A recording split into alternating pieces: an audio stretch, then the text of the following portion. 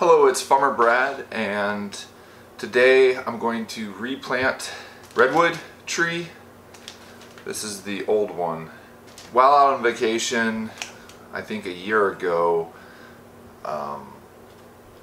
ended up picking up one of these redwood trees from a gift shop, and I tried to plant it, probably didn't water it enough, and then it died.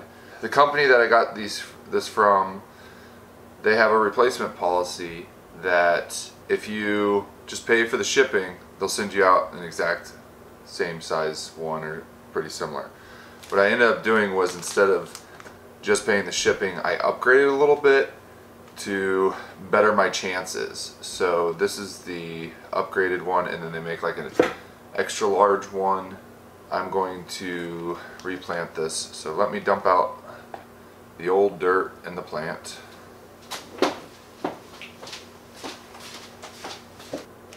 Actually, I was originally going to plant in this one, but I'll just go ahead and plant in one of these 2-gallon buckets so it has plenty of room to grow. Okay, so I'm going to be mixing up a solution. I have some Pro Mix here, which is probably pretty complete already, but I also have some mushroom compost here and then some perlite. So I'm just going to try to keep it a 1-to-1, and I have this Homestead iron. It's really awesome. I received this from the Homestead box. So I'll just do 1 scoop of Pro Mix, 1 scoop of mushroom compost, and so forth.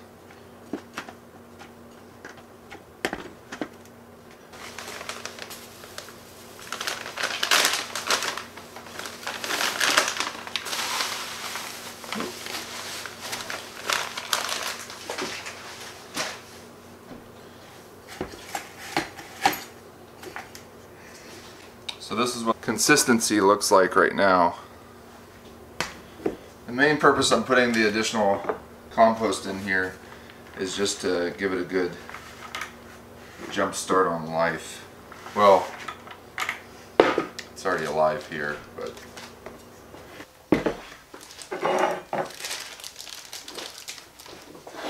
and this was shipped with a tube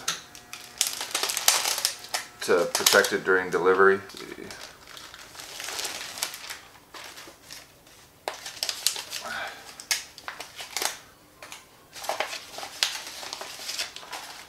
So there that is. Let's look if it has any additional information.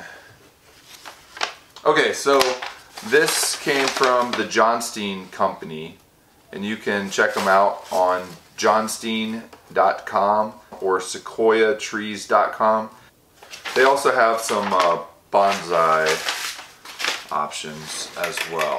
They gave me this little plant trees bumper sticker. I'm going to go ahead and put it on the bucket.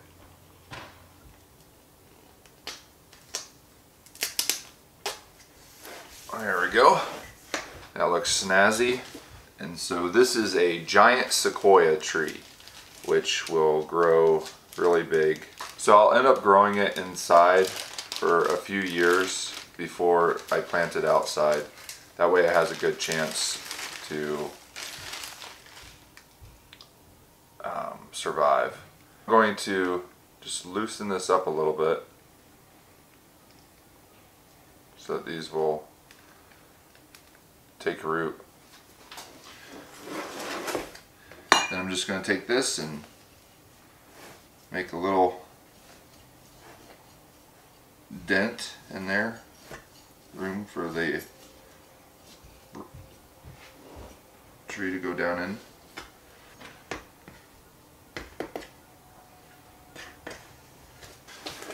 Now I have a giant sequoia redwood tree in a 2-gallon bucket, and I'll update pictures on Instagram and Facebook, and then eventually in a couple years I'll plant it outside.